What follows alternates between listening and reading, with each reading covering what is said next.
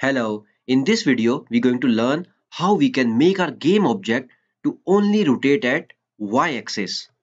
I don't want my game object to tilt and we're going to achieve it through LookAt method. So let's get started. I'm going to create two cubes.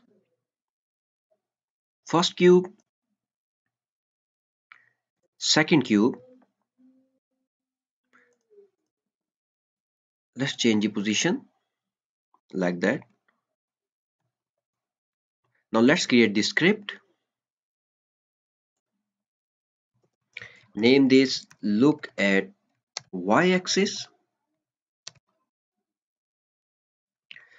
First, now let's change the name of this 3D object. Let's name it player. I'm going to drag and drop my script on the player. Double click on the script to open in Visual Studio. First, I need to get the target to which my player is looking at. In my case, it's the cube. Let's get the reference of my cube to which my player will look. Its name is cube. As you can see, cube.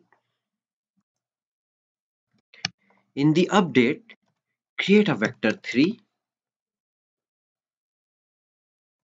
target position, new, give it target x position x. Now here's the main thing to notice. I'm going to lock down the transform y position of my player like this, transform dot position y, and in the z position again target dot transform dot position dot z. Now set the transform dot look at of my player to target position. Simple as that. So the main thing is to notice is I'm locking down the y position of my player, and these positions are coming from the cube.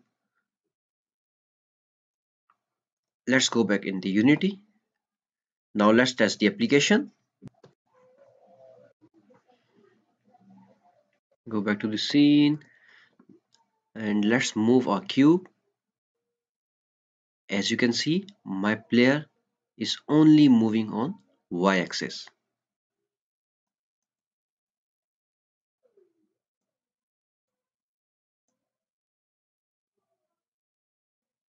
So that's how you achieve this, and I'll see you in the next video.